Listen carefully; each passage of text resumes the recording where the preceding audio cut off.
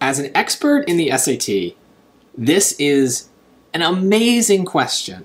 It is so well done. It takes advantage of the SAT format. I mean, it's unbelievable. This is a textbook example of why people who are good at tests in school have trouble doing well in the SAT.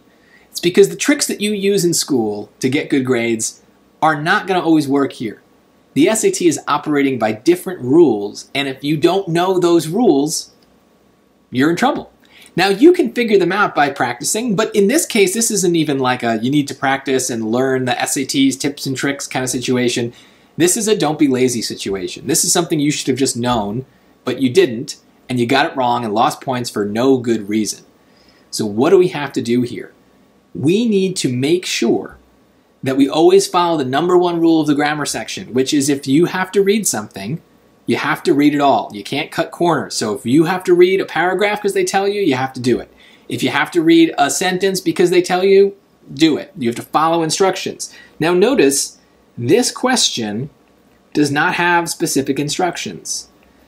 So the implied rule is read the full sentence, because we know that this is probably testing either grammar or style. And because these tenses look different, right? It's probably grammar. And we should know that the SAT, in all the sections, math, reading, writing, in all the sections, the SAT designs questions to take advantage of people who are lazy. If you were lazy here, you probably picked A, because look, it sounds fine. Specifically, they investigated the combustion of biofuel droplets. Sounds totally fine. We can even read a little bit more. Specifically, they investigated the combustion of biofuel droplets and microgravity for twice as long as could be accomplished. Now, the problem is that this big gap here on your test is actually a page break. So most people stop reading here because they're too lazy to turn the page. But there's no period. This sentence goes on. We need to read the full thing. Not just because they are tricking us here, but in any case we need to do this. So they always could be tricking us, so we always need to make sure we're getting the full picture. The SAT absolutely designed this question to catch people who don't turn the page. It's not a coincidence. It happened on purpose. You have to know that they're going to do this on purpose, and you prepare for it by just not cutting the corner. It takes another 3 seconds to go on to the next page. It's worth it. It saves you 10 points. You don't need to lose. Because look, if we know this is testing tense, and we know then that means that we need to think about symmetry, right? It's not just that one tense will be right because it sounds right. It will match something else in the sentence, something else that we can point to. If we're just reading what we were given here, we're not pointing to anything.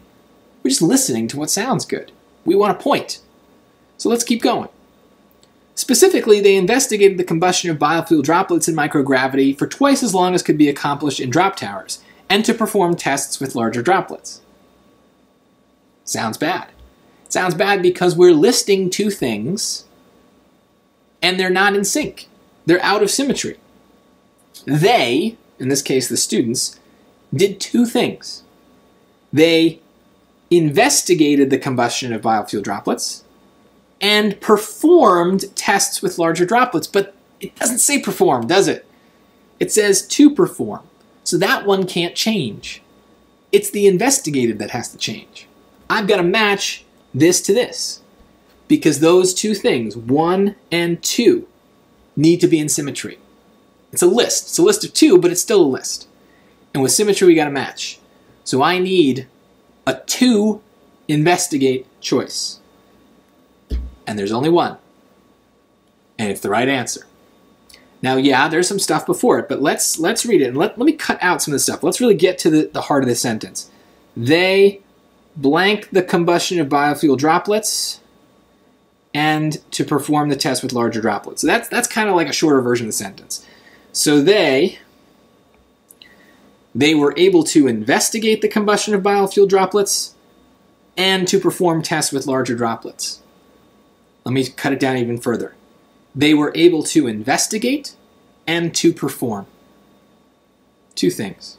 They were able to investigate and to perform. perfect symmetry.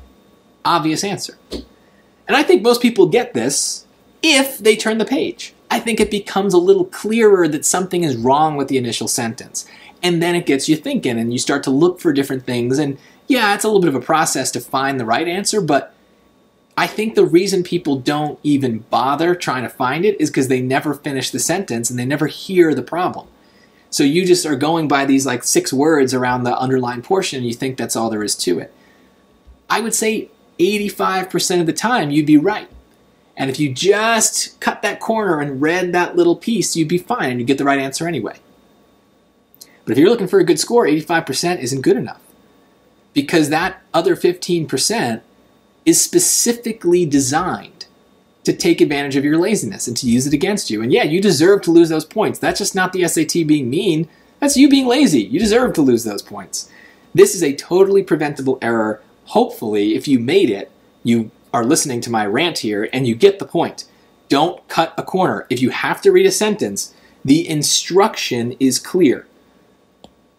If you don't have a question, the instruction is clear, I should say. Follow the instruction and read the full sentence every time it's a grammar or a style question. Always. You never know if they're going to try to pull this stuff, so you have to act like they're pulling it every single time. Shouldn't have gotten it wrong. Laziness got you. It'll get you again. Hopefully, some of you will actually learn the lesson and be thorough and save those points in the future.